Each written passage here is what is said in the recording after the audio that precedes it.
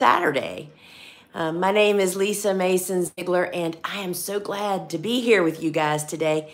It is not perfect outside, but it's a little nippy, so I'm just happy to be here in my grow room. And I just have a couple things I want to kind of lay out what we're going to do here today. So I called this seed starting check-in, or checkup actually, because, I think one of the things that I struggled with for so many years was really figuring out when I'm supposed to start seeds, right? So for me, here in my mid-Atlantic last frost date of April 15th, I am literally kind of in a seed starting lull right now, meaning we have completed our cool season hardy annual, literally almost the planting of them. So those were started back in January, and it is still a smidgen early for folks to start their warm season stuff. So I thought I would kind of just tell you what I follow, and hopefully that'll help you. So when should you start warm season tender annuals? Warm season tender annuals are all of those plants that grow all summer long. I mean, we're talking in the flower world, zinnias, sunflowers, coxcomb, all those annuals that just produce their heads off all summer long because they love the heat, right? And so in the veggie world, we're talking basil, tomatoes, squash, those types of things, eggplant, peppers. So we don't plant those warm season tender annuals just out in our garden with no protection, just, you walk out and plant them and let them go until the nighttime temperatures are at 60 degrees or above and holding. Y'all, it is so easy to fall for the daytime temperatures, but it's really the timing of planting outside is all about nighttime temperatures, because that's where the damage and the kind of like setting your plants back come. It's those nighttime lows. So when it's 60 degrees or above and holding for 2 weeks, all of us have access to these weather apps on the computer that have a 2-week forecast, and they're usually pretty true. So when you look at that 2-week forecast and it's hit 60 and it's staying above 60 at night, forget daytime temperatures, y'all, then you can just go out and plant your warm season annuals without any protection or special measures. Now, when should you start those seeds? Well, it depends on which seed starting method you're following. Of course, we typically mostly soil block. And as a general rule, I have two kind of groups of seed starting or lengths of seed starting that we have in soil blocks. There are those plants that are pretty quick growers, and typically they only grow in the soil block before they go out to the garden for 2 to 3 weeks. In the flower world, we're talking about zinnias and even sunflowers. Both of them are really, really quick growers. So those would be started no more than 3 weeks before you're ready to plant them. But then we have some of those that take a little bit longer. And those are, for my book, just coming off the top of my head, I mean, we're talking all the celosias. They're more like, I say 4 to 6 weeks before your frost date. I will just add also, I always tend to err on starting later than earlier, because there is nothing worse than having beautiful transplants that you cannot take out to the garden because it's too cold or too wet, and just watch your beautiful transplants grow into something ugly. So that's kind of my general rule, is I tend to start a smidgen later instead of a smidgen early when you get pushed, right? So that second group are the 4 to 6 week growing transplants, and those are celosia, basil, ageratum, all of those plants that take a little bit longer to grow. So you have to find your, look at your last typical frost date, historic frost date, and in general, when you'll reach those 60 degree and above temperatures is 2 weeks after that date. So for me, April 15th is my, historic last frost date. So for us here in my area, May 1st has always been like, okay, that's when you can kind of count on, you're in the time now where you can just bring home your tomato plants or plant the tomato plants that you've started and put them in the ground, and also your other warm season flowers. So that is the window for the warm season stuff.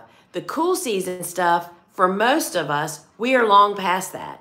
Unless you are going down to the store and picking up some cool season annuals, I mean, whether it's broccoli and cauliflower and snapdragons and those types of plants, it is time that they should be in the ground. They should be planted in very early spring, 6 to 8 weeks before that last spring frost. So for me, April 15th, right? Let's count back 6 to 8 weeks. That means Valentine's Day to March 1st is when I should be planting cool season hardy annuals. And we're going to take a little peek here in a minute at some of those that were the leftovers out on the carport that you're going to have a look at. And we may even walk out to the garden to have a look at some growing out there. So 6 to 8 weeks before your last frost date, just get a calendar, y'all. It's that simple, and count backwards. And then when you find your planting date, which for me is mid-February to the 1st of March, then you have to follow that same kind of plan like we just did for the warm. Okay, most of my cool season stuff, I consider them 4 to 6 week growers. Count back 4 to 6 weeks from when you're supposed to be planting them. And that is the story, friends. Now, if you're just having trouble kind of wrapping your head around that, and I totally get it. I struggled with this for so long because I never grasped, oh, there's cool season and there's warm season. They're both just annuals, which means they only perform for a... Sorry, y'all, my watering can just fell in the bucket and about scared me to death. We follow that same 4 to 6 week backup plan for both annuals. And so I just never understood that there were cool season and there was warm season. They both perform and live for about a year, but they have two very different planting times. And so that was really my goal with the book, Vegetables Love Flowers. Very misleading title. I totally own up to that. I actually didn't pick the title, the publisher did. But the point of this book is it's a 3-season cutting garden book. And it's about how flowers benefit vegetables, all the benefits they bring to the vegetable garden, and then the simple steps you can follow to have a 3-season cutting garden. This is a big picture gardening book. It kind of, I walk you through why you want to have a 3-season cutting garden, and then how to do it, and then how to care for it, how we prevent problems, and how we just live with that garden, right? So I just wanted to put that out there, that if you're struggling with putting all the pieces together, this book can help you. And then there's also a free video book study to go along with it. If you buy your book anywhere, it's available at any of the major booksellers. But if you buy it from us, which I'd love to sign one for you, we will send you also the link to the videos that go along with the book. But if you buy it somewhere else, we still want you to have that. So you can just go to the book page on our website, thegardenersworkshop.com, and go to the book page, and it says claim your free book study, and you can get that there. I totally understand how beneficial it is for you to get a big picture view of a garden, a seasons, and how they all work together.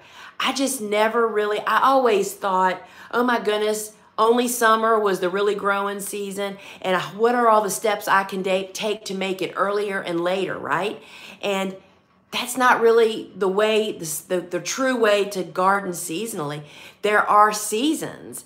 Some of us have better seasons than other. You know, people that live really, really north in the world, they don't have much winter gardening except standing at their window and pining away for it to the snow to melt. But many of us, like I am here in mid-Atlantic, even though it gets cold during the winter, there is plenty of tasks and things to be done. We live in the seasons. And there is winter. I was thinking about this morning when I was thinking about what I was going to talk about. And I thought, so what real seasons do I really enjoy now that I never really got before. And it's really based on seed starting is what kind of drove me to this. There are seeds to almost start all the time. And I know you can find it here on YouTube, and you can also find it on my podcast, The Truth About Seed Starting, where I talk about the so many misconceptions that we have about that. But I never understood that in late winter, like January and February for me, that's the seed starting time for cool season annuals, right? Then there's very early spring, which I'm in right now, and we're planting them. And I'm on the verge of starting my warm season stuff. And I'm going to show you what I'm using my heat mat for right now while there's a lull in this freight train of seed starting, right? And then spring comes. Then we're planting our first round of all those warm season tender annuals, and we tend to do that several times throughout the summer. And then it's like, okay, as the end of summer is coming along, now we're like starting cool flowers for fall planting. Y'all there, and you're going to learn about all of that in this book. And so even in the back of the book, especially I put this in here. I know y'all can't see this very well, but there's diagrams in the back. And, sorry y'all, I can't even get my hands. And if y'all can see it, it's like spring, I'm saying that right. I'm sorry, spring, summer, fall, and winter. And it gives you, it kind of shows you the evolution of how succession planting works and how you can like totally embrace, y'all, it's more gardening time. I mean, it's just so very, very fun. All right, so I want us, so since I'm not starting seeds this week, other than what I'm getting ready to show you, which is kind of, I have some experiments going on here. We're going to take a look at what is actually going on here on the farm, and then I will take you out on the carport, and we'll maybe even go out to the garden. So as I mentioned, I'm not really in deep seed starting time, which means our heat mats are open. And let me just show you what I've got going on my heat mats right now. So something that you will see is on Thursdays on the live that I do over on Facebook. That is my typical weekly sunflower seed starting day. And we're doing some really interesting experiments this year. Well, actually, I'm sharing the experiments that I've done for the last 2 years. And I actually had a podcast that just went live this morning that tells you about it. And that's what this is. This is a tray of sunflowers that were just sown on Thursday. They have not started popping because I just moved them up to the heat mat yesterday. So they haven't really had the full benefit of the heat yet. And looky here. This is that tray of salvia that we started together. We actually did, I think, this middle row. And I've been adding more and more. I went ahead and popped them up here onto the seedling heat mat because warming this soil up will definitely speed the rooting process. Normally, I wouldn't be doing this because we don't have any space left, right? And you can see this is the home gardener just getting started seed starter mat, and then this is the big one. And so that's what's kind of going on here on the heat mat, which is not really much, but let's have a little look over here at my grow lights. So everything except for that big bushy plant down there, which we're going to look at, this is all experiments, y'all. These are all cool flowers that I'm seeing what happens if I plant them later than the window of the recommended cool flower concept. And who are these guys? So let's just take a little walk along lane here. First off, I just watered right before I came on. And you can see there is just a smidgen of water left in here. So let's just pour. I do have a drain in my floor. You can just gently pour it off. So status. And so, you know, I always have my fungus gnat monitoring tool and capturing tool. This is the yellow sticky traps. And you can see there's a couple of gnats on there. This is how you know whether you have them. And it also captures them. They're attracted to the yellow. And then, of course, every Wednesday, I put the gnat troll, which is a biocide larvicide, into my just watering can before I water, and every tray in this room gets watered with that. That kills any larva that is in the soil, which is where the adults lay them. That's the whole cycle. You have to have both pieces, y'all, to actually be able to prevent and stop the cycle of this. We have these up year round in this room, and the minute I start watering trays in this room, every Wednesday, there is natural in there. This is, y'all, I can't resist pouring this out. I mean, I literally, minutes before, you just have to kind of pour slowly. Literally right before I came on. So that was Status. This is Lombada Monarda. And if you have not grown that, you have got to grow it. It is not like the other Monardas. You can find all of these seeds on our website. This is Scabiosis. Which one is this? This is Blue Cockadee. This is, sorry y'all, the tape's all different way. This is the annual baby's breath called Covent. And wait till you see this in the garden. This wintered over beautifully here for us. So we fall, and now we're going to see what spring planting. This is Sweet William. This is the heirloom carnation, which also wintered over beautifully here. And I was told this last weekend that someone in zone 5B actually fall planted this and didn't cover it, and it looks awesome. So that's really exciting. This is more Godicia. This is some more stock. I think that's stock. No, that's more carnations. This is more straw flowers. It looks like it is. This is Sweet William. Feverfew Virgo, more Scabiosis, more Feverfew, more stock, more Sweet William. And look, I always just want to show this. I'm constantly getting asked, let's just put it up here.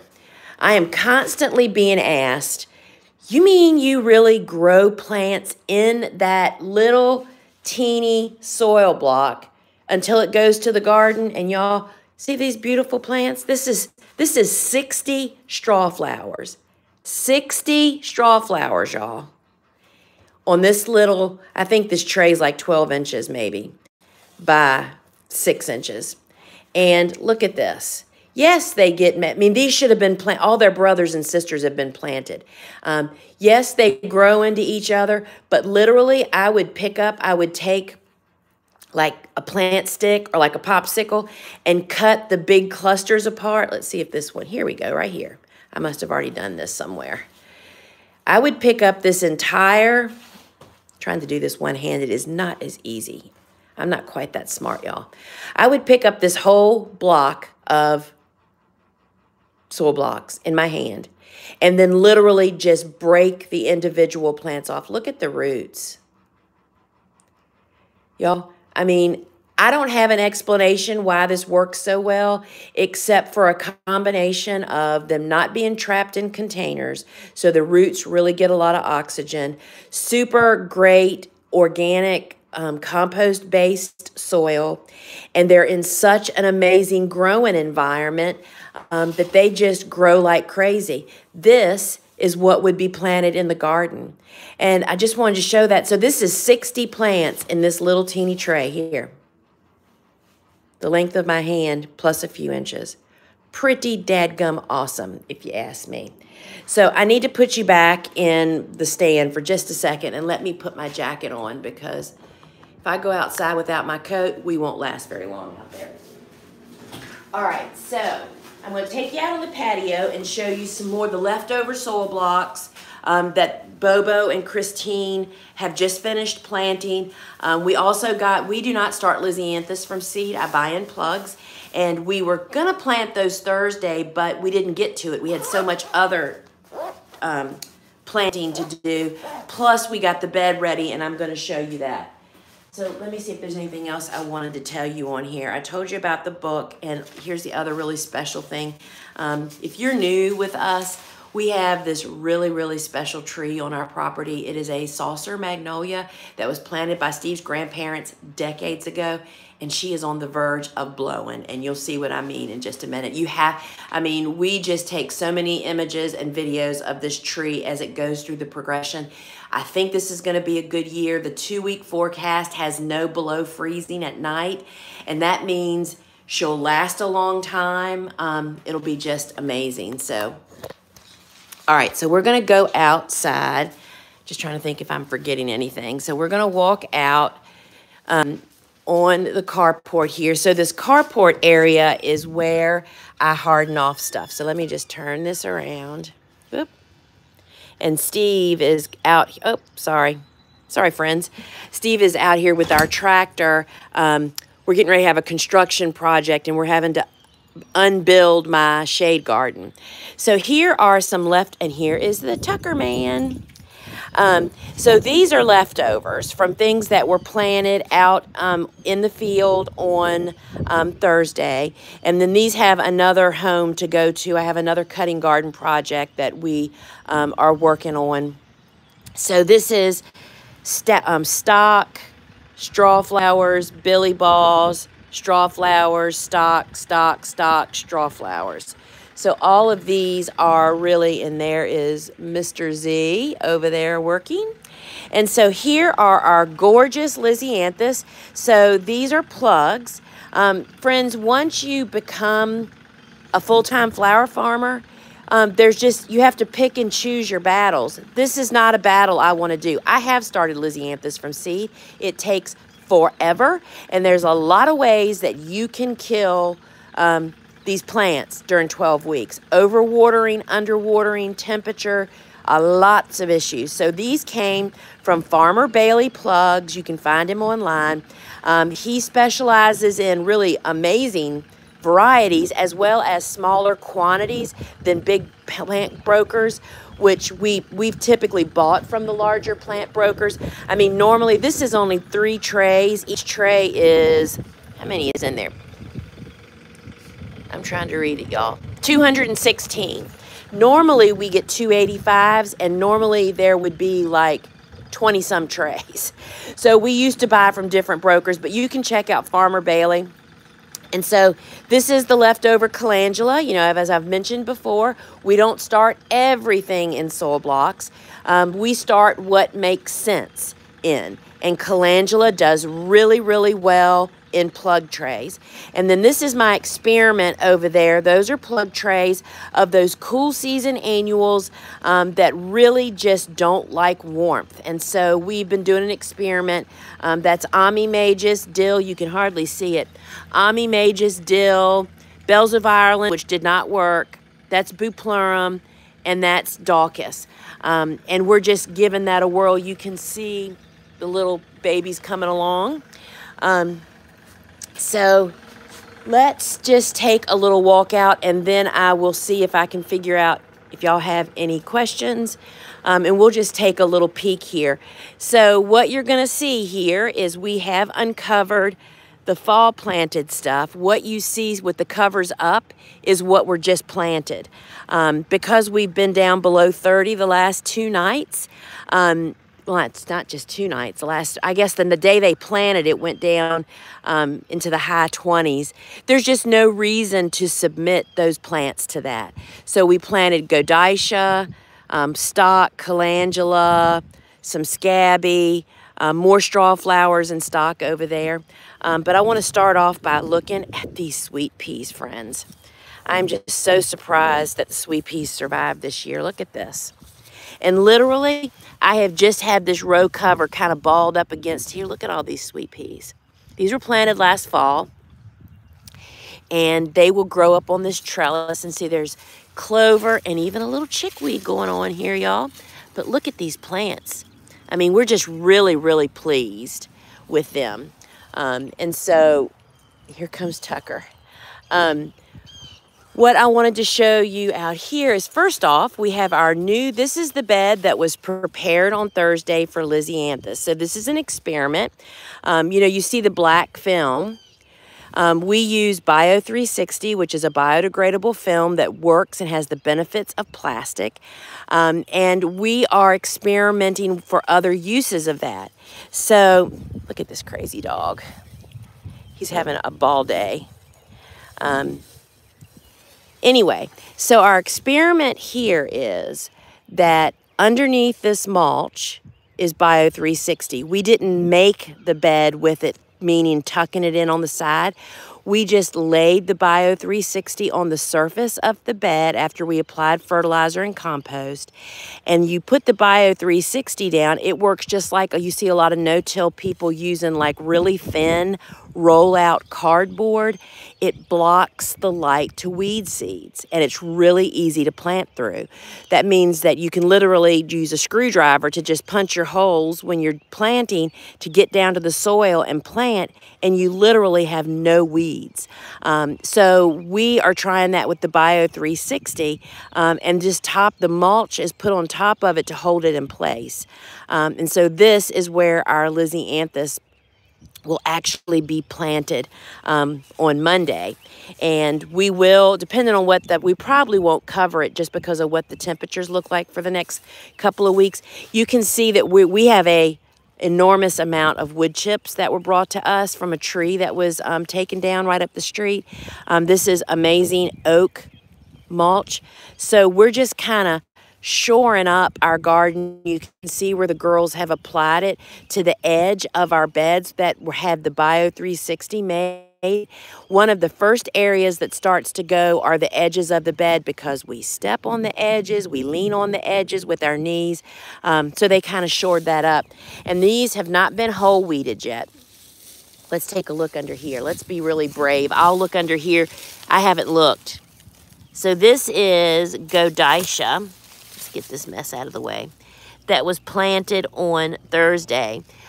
Some of it was pinched. You can see a pinched one right there. That one was not pinched. So we covered it because of those cold temps. So that's brand new. But everything else here, this is a bed of 5 different types of Rudbeckia.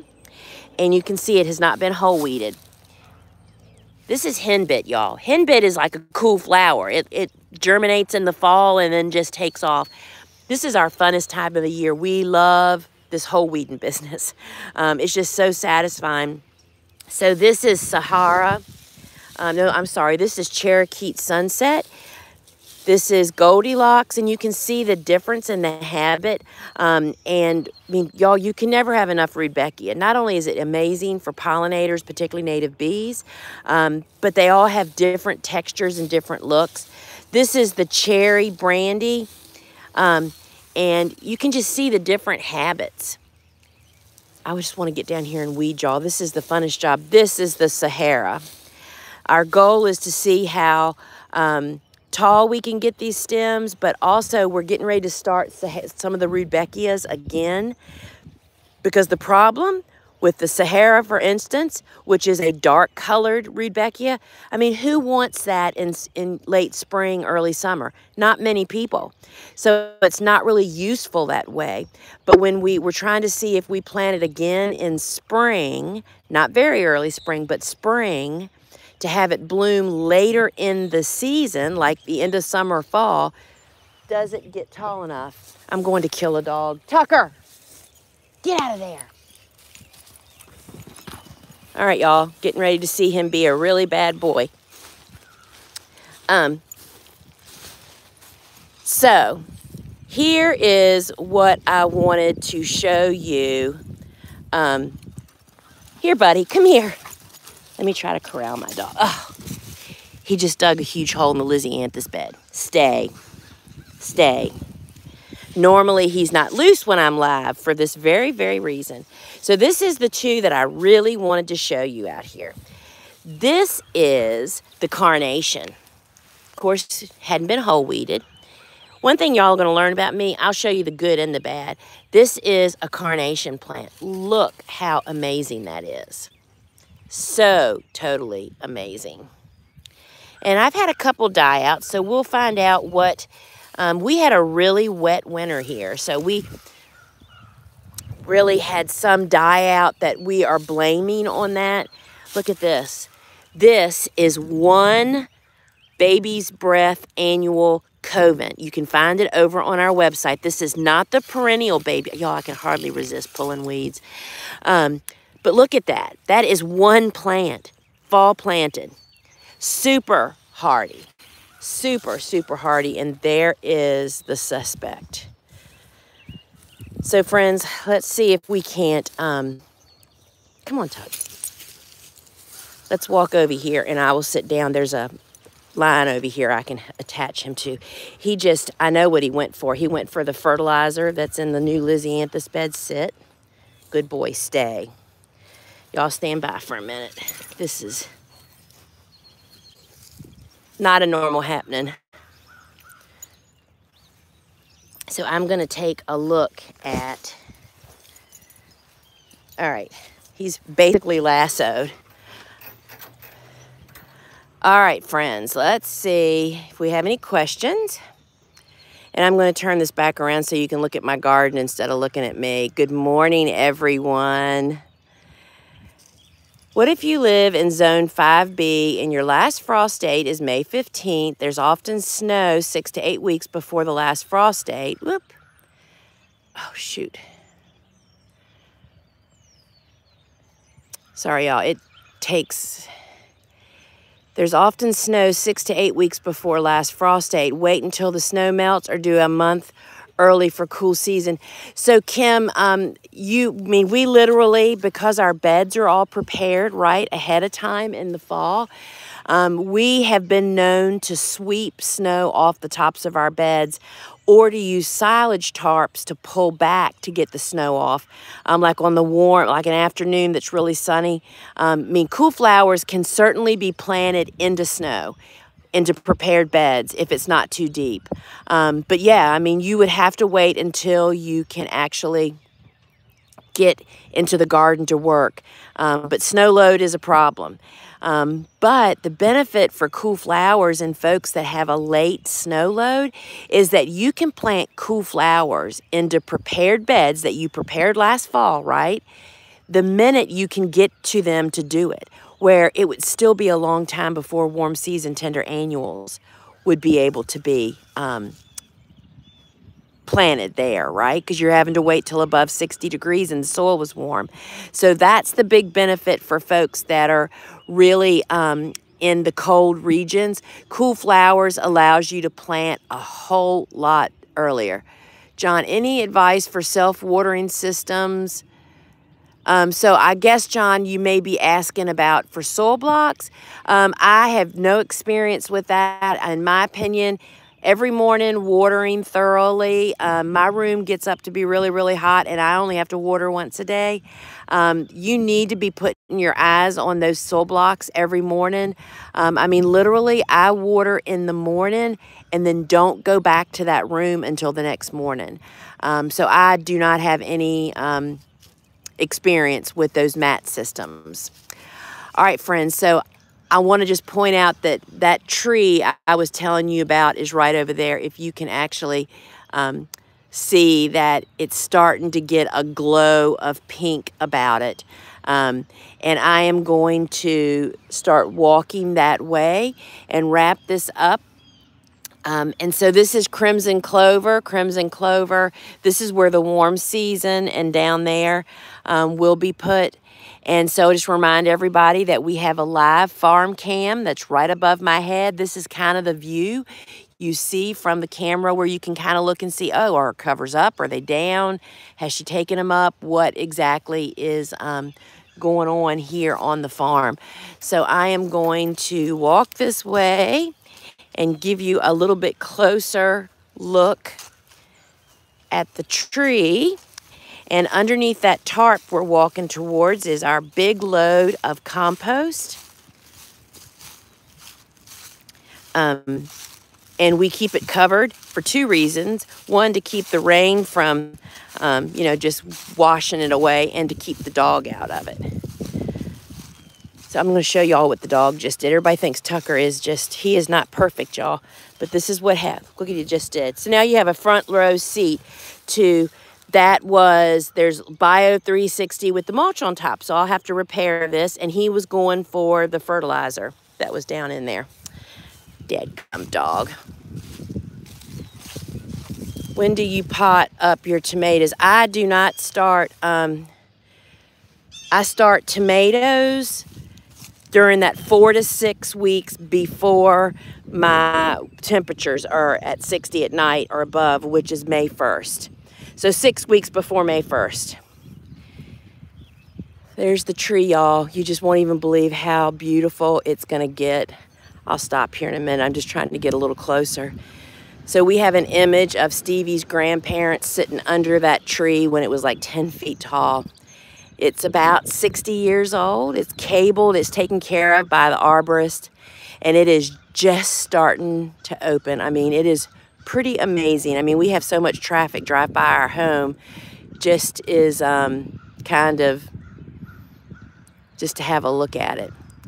All right, friends, I am going to end this now. So figure out, when are you supposed to start seeds for warm season and when are you supposed to start seeds for cool season, and get that on your calendar, and that'll guide you the rest of the way. Then you just have to know, you